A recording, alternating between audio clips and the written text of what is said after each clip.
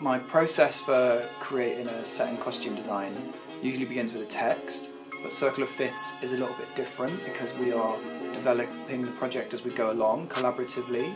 So my process has been engaging in research and development, hearing the music, meeting the company, hearing the documentary, and creating an atmosphere that suits the documentary piece and makes something that feels like the audience will be part of the documentary.